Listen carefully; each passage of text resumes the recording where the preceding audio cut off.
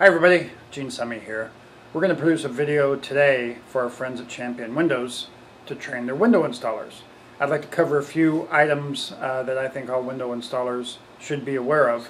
I think it's really important for you to specifically and consciously choose the strategy that you want to use. Choosing the products you want to use, at least the types of products you want to use. For instance, nail-on flashing versus peel and stick flashing, what's called SAF flashing. Choose the specific sealant that you want to use. You know, we believe there's some sealants that are far better than other sealants. You want to have plenty of those supplies in your trucks at all times so that your installers don't have to run to Lowe's or Home Depot and pick something up with money out will probably be out of their pocket. They're going to buy something cheap. So make sure that you specifically choose the sealants that you want and make sure that plenty of those materials are in your trucks. When it comes to sealants, you want to use a sealant that does not say easy water cleanup on the tube. With only a couple of exceptions, that's a bad choice. And the reason is if it says easy water cleanup, that means that the sealant is quite probably got a water base to it, and when it dries it will probably crack. If it says meets or exceeds ASTM C920 on the tube, then you're probably going to be in good shape. You're not going to see a lot of focus on level, square, and plumb. I gotta believe that the installers watching these videos know that you have to level, square, and plumb a window. You're not going to see a lot of training on how to use power tools. We're going to assume that the guys watching these videos and the guys that are going to be in the field understand the safe use of power tools. You might see some of our guys in these videos installing windows, you know, without safety glasses on. You should always wear safety glasses. So, you know, correctly keep yourself safe. I'm going to assume that you know how to do that. Just because you see my guys without a hard hat or without eye protection or putting their finger in sealant and tooling it under the window doesn't mean that, you know, that's necessarily the appropriate way to install windows. You've got to be safe, and you've got to understand how to be safe without me showing you how to be safe. So those assumptions are going to be made. Stay safe. Do the right thing. So anyway, here you go. Good luck. I hope you enjoy it. If you have any questions, call us.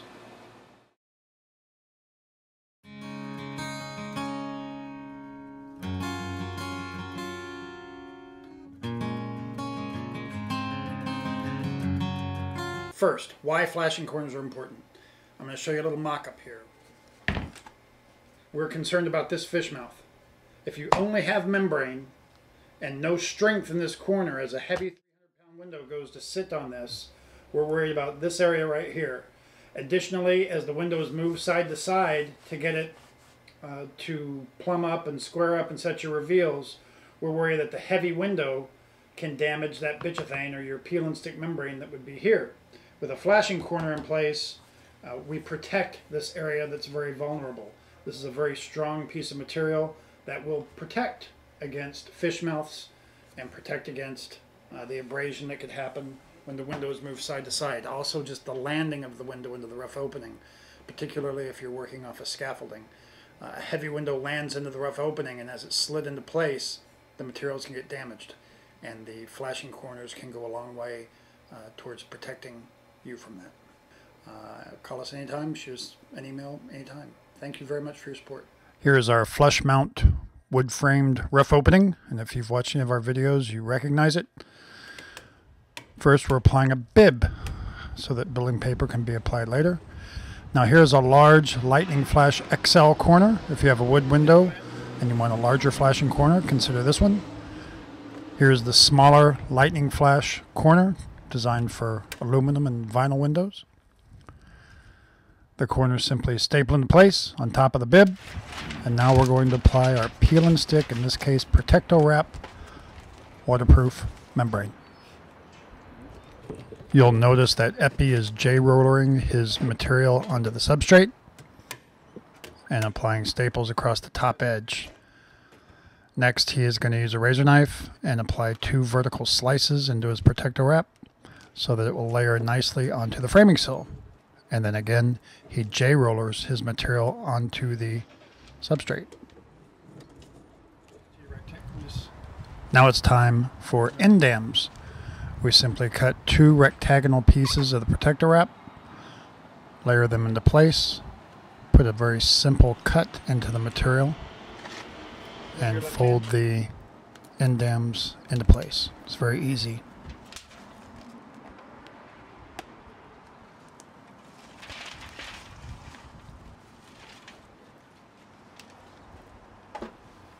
A nicely applied end dam will look just like this, and notice that at that lower corner there's no seams in the material. After you or your guys have done this a few times, you'll find it's very simple, easy, and quick.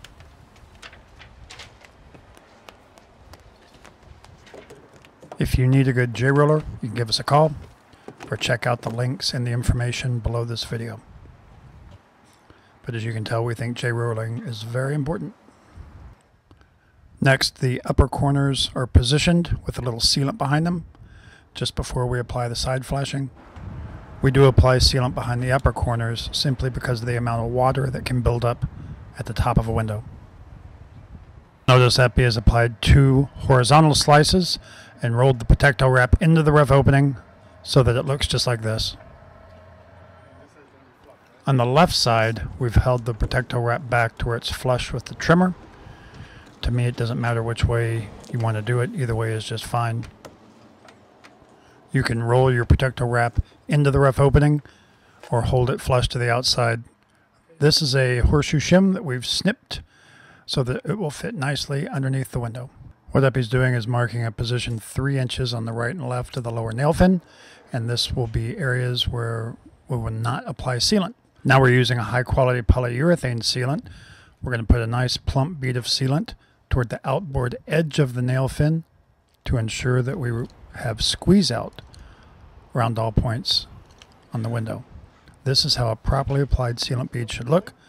Notice the gaps in the sealant in the lower right and left.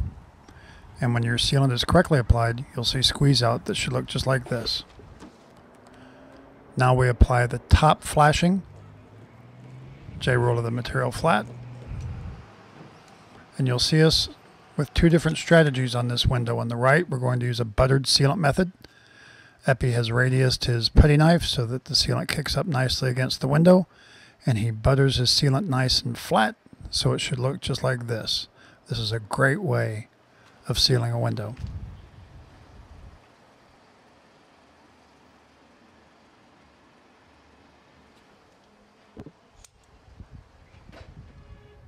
We received a lot of phone calls from people that want to apply a waterproof membrane on top of their nail fin. And if this is the way that you would like to flash your windows, then this is how we would do it.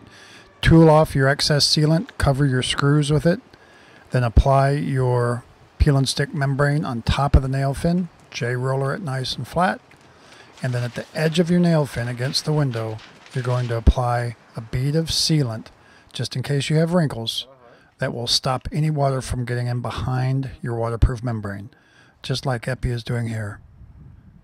It's worth noting that if this is the way you want to flash your windows, then you should apply the side flashing before the top flashing is applied. Epi tools his sealant in such a way that we do not obstruct the paths of least resistance at the lower nail fins. This is where water will escape should it get trapped in our system. Now to terminate the inside of our pan, Epi is applying sealant all the way across the bottom of the window and 6 to 8 inches up each side. You'll see here is a clear plastic piece, 90-degree plastic. This is one way to seal the inside. He is pressing that into the wet sealant, and it finishes off looking just like this. This does a great job of pressing the sealant underneath the window and creating a very nice finished look. The other way is to simply tool the sealant with your finger. In any event, the inside of your window should look just like this.